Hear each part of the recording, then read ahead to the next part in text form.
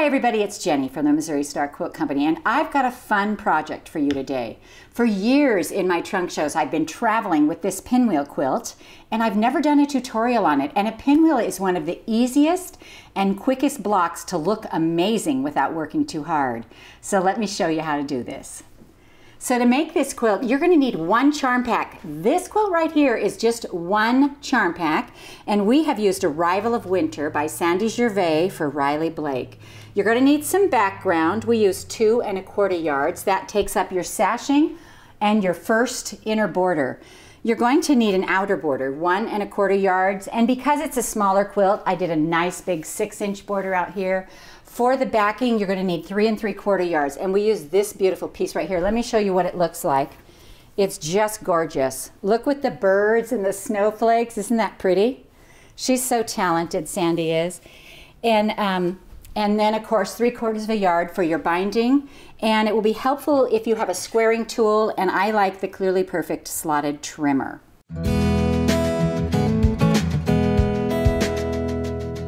So this is a half square triangle quilt, and I love half square triangle quilts, and I love pinwheels. They're just happy, they're darling. But when you put pinwheels all together, you lose the pinwheel, so I like to sash them. Now, sashing for me has always presented a problem because when you lay those rows together and you open it up and you pin it and you make sure the seams are lined up just right and you sew it, then when you open it, it's all a little off, and it just drives me nuts. So I came up with a way to make this really easy, and I'll show you how to do it. So the first thing we're going to do is we're going to cut some 5-inch squares of background fabric, and we're going to take one of our 5-inch squares. Remember, you only need one charm pack for this, and we're going to sew all the way around the outside of this. So let's go ahead and do that, because we're going to make half square triangles the easy way. And you can do this with any size square. My stuff is all, it's all pre-cut based, but literally you can do it with any size square. All right, so now if you're going to square this with a square or a block lock, what you'll want to do is you'll want to cut it in half both directions, press them open, and square it to 3 inches. I'm going to use the Clearly Perfect slotted trimmer, and this is trimmer B, and I'm measuring to 3 inches. So what I'm going to do is I'm just going to lay it right on that seam line, and I'm going to cut this just like this and just like this, and then I'm going to turn it and I'm going to cut it again. And if I can get it just right, it will line right up on that edge, and I will only have to make one cut like that. And we'll do it again. This is a little hack for the Clearly Perfect slotted trimmer.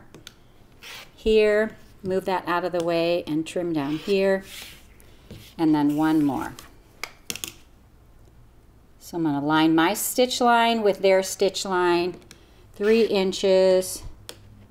And I always forget to do the little points right here. I always forget that, but it really helps on pinwheels because there's a lot of fabric that comes together all at once. Now, if you forget to trim your points like I did, you can just simply trim them like this. Just go ahead and trim them. It's worth the time.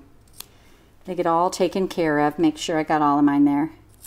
All right, so now what we're going to do is we're just going to press these open like this. All 4, we're pressing to the dark side. If you want, and you should probably, set your seam. Somebody said, why doesn't Jenny set her seams anymore? I just forget to. I don't know that it makes that big of a difference, but it was something that a lot of people are taught. And so if you want to, go ahead. I have a little point here I didn't get clipped, so I'm going to clip it right now. So putting a pinwheel together can sometimes be a challenge for somebody who's angly challenged like I am. So I have a mantra. I do light, dark, all seams to the center. So as I'm putting this in, I look, and if my seam has to go to the center and it has to be light or dark, it has to have the opposite color by it. When you put a pinwheel together, you want to set it right there and make them all the same way. Otherwise, you'll have pinwheels going this way, and you don't want that. You want them all going the same way. So let me see how mine are set up there. Yep, just like this. So I'm going to turn mine, I'm going to put mine together, just how it's laid out on the board right here.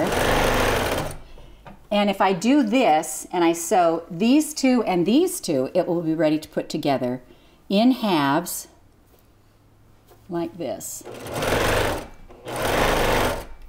All right, so now I'm going to open this up and make sure it still looks like a pinwheel and that we got it right. It does. So I'm going to fold it over and I'm going to sew this together. Now you're going to do this 42 times. That's it, just one charm pack worth. You need a background square and a charm pack square for each one. You're going to sew all the way around it and you're going to cut them into 3-inch pinwheels, just like this. And then this block should measure 5.5, and it does. Now, the trick to this sashing is that every single block gets a sashing.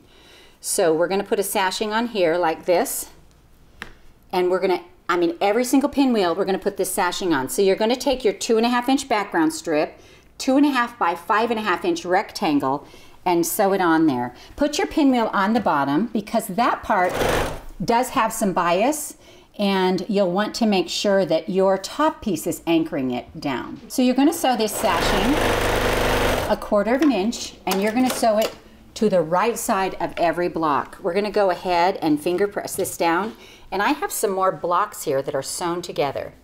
So take a look at these like this. So every single block has a sashing sewn to the right side, and you sew it to the next and the next and the next. So every row looks like this. So we have 1, 2, 3, 4, 5, 6, and then we're going to have 7 rows of that. So our row is going to look like this. So because you've put your sashing on the right hand side of every block, on this row, you think to yourself, oh, that doesn't work for the next row. But it does, because what we're going to do is we're going to flip that sashing around. So this row ends with a sashing. This row starts with a sashing. This row ends with a sashing. This row starts with a sashing.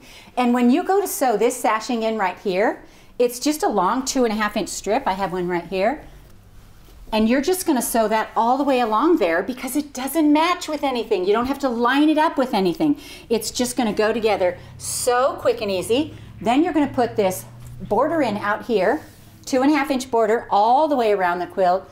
You're going to end with a nice big 6-inch border out here, and you're going to have a pinwheel party happening. That's the name of the pattern, Pinwheel Party. It's 57 by 62. The quilting pattern we used on it is called Christmas Paisley, and it's just a really cute, nice little floral. It can go florally or Christmassy, whatever you want.